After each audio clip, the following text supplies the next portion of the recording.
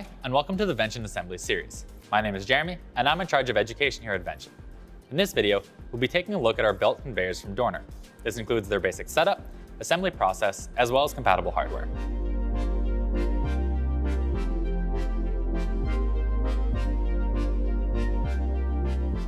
The belt conveyor itself gets shipped partially assembled, with the belt, return rollers, and drive shaft pre-installed.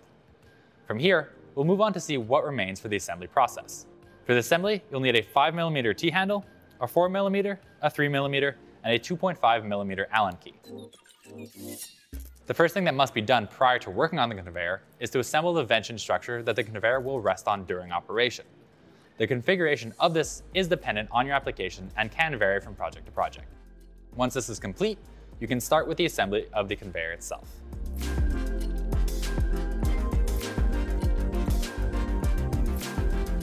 First, we'll install the mounting brackets that are used to attach the conveyor to the structure itself.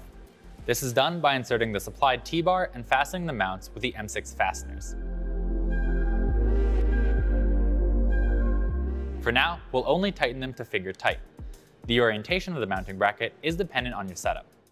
In our case, we'll have them facing downwards. With all of the brackets mounted, you can then properly space the mounts. Once spaced, you can fix them in place and secure the conveyor to the stand using our shorter 14mm M8 fasteners. Once your conveyor is mounted, here is where you would take the motor and attach it to the motor mount at the base using the supplied M6 fasteners. For us, we'll skip this step.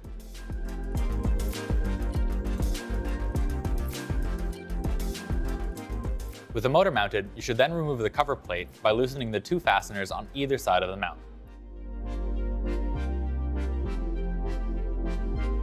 Next, on the side of the drive shaft of the conveyor, remove the two countersunk M6 screws from the end plate and place the motor mount over the plate. You can then re-secure it using the two longer M6 screws supplied with the assembly.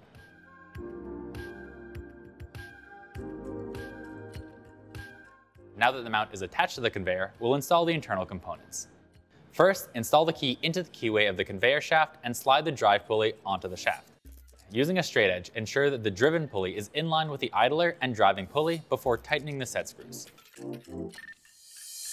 Install the belt, and using the idler pulley, apply enough tension to the belt so that a force of 4.5 newtons will cause the long section to deflect by 3mm and tighten it in place.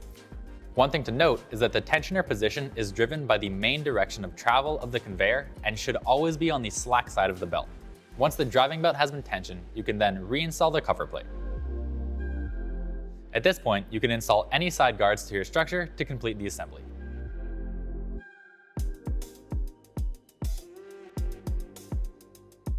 If you have multiple belt conveyors running end-to-end, an additional piece of hardware that can be used is our transfer plates. They allow for the smooth transfer of material from one conveyor to another. To install it on your conveyor, simply remove the two countersink screws on either side of the end plate of the conveyor, line up the plate, and reinstall the fasteners. If you're mounting it on the drive side of the conveyor, you would need to install the transfer plate prior to installing the motor mount. Now that we're done with the assembly, we'll take a look at the compatible hardware.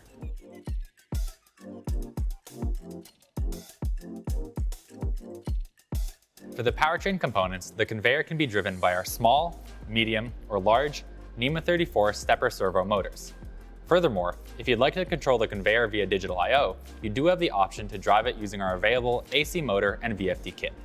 And with that, we've covered the basics of the belt conveyor. Thank you for watching this assembly video, and please do check out the other ones in the series.